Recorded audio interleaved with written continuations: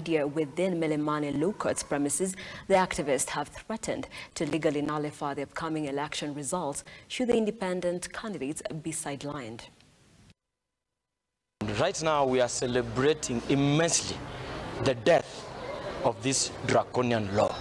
It's freedom for independent candidates. And now we are calling upon IEBC to effect this law because we are ready to be on the ballot. We are the only choice.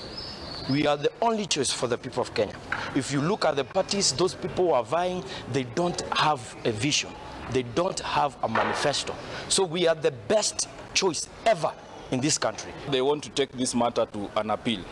What that means is very simple, that the independent candidates disenfranchised will not participate in these elections. And what we are telling IEBC clearly in daylight is that the moment these elections are over, we are going to nullify these elections on the strength of what they lost in this case.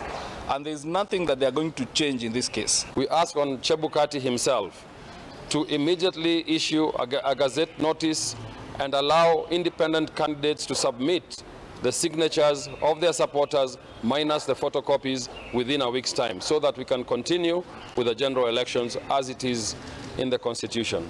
IEBC are supposed to be the protectors of our electoral process. If they cannot do that, they better resign. Somebody else takes that job, and that is what we are telling them. And this matter is going to cost Kenyans resources.